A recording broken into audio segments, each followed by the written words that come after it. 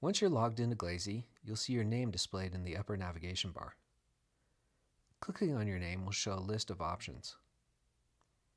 In the settings, you can update your name, username, add social media links, as well as change other options.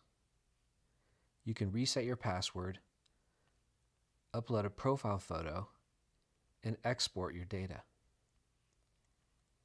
You can also delete your account by sending an email request, which will be fulfilled within 48 hours.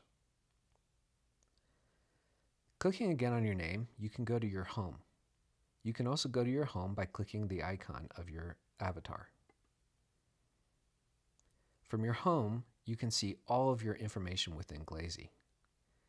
By clicking on bookmarks, you can see a list of your bookmark folders. You can also see all of your recipes, materials, your materials inventory, analyses, images, etc.